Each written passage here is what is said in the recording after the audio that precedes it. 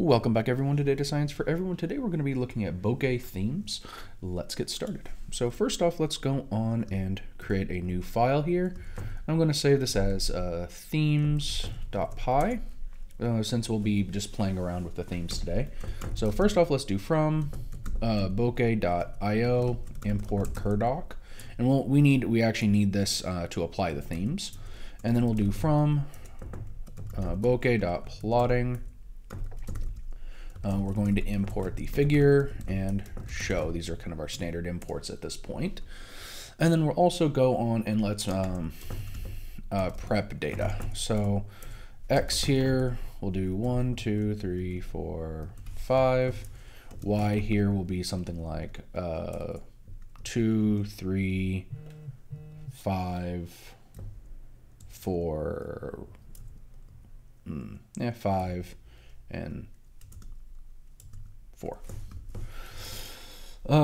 So then how do we go about applying a theme? So, and you know what, let me make this just a little bit bigger so you guys can see just a little bit better here.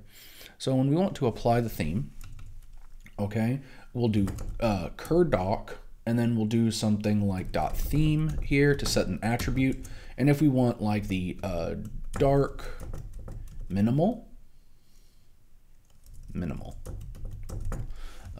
theme, that'll set the dark minimal theme. And let me go on and do something like p is equal to, and we'll actually go on and put some notes in here. And then let's do something like create plot, and let's just do maybe a line plot or something like that with this data. So p figure here, and we'll do a sizing mode here is I want this to actually be stretch width. And there's no D in stretch. And then let's do our max width here is I want it to be 500, and our plot height here is going to be 250.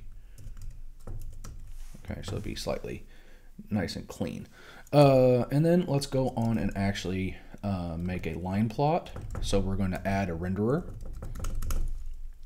here, and we'll do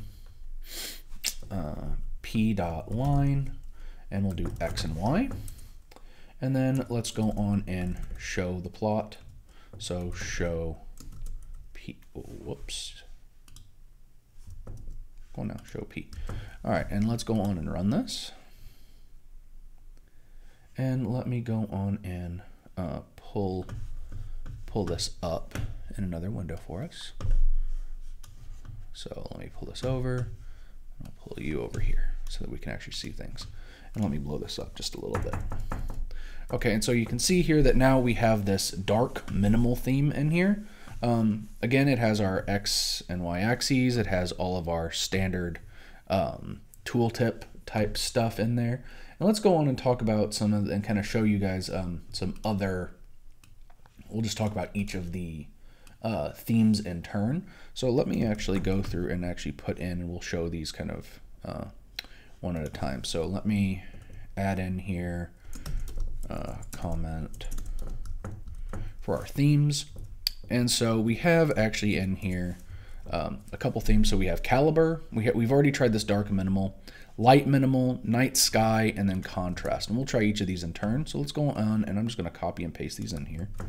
Copy and paste. We want caliber.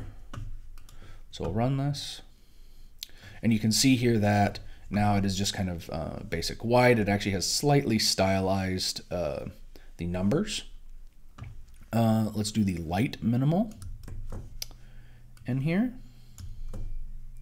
And again, you can actually go through and again, there's not much difference in here between these stylizations. But you can also go through and make your own themes and templates and that type of stuff as well. And we'll talk about those a little bit in the future, but definitely not today. I'm just gonna show you guys the basics of each of the themes. So this is going to be night sky, so you can kind of see it here. And I kind of like this one. It has this kind of like purplish background. Again, I probably would change the coloration of the line. This blue is actually quite hard to see.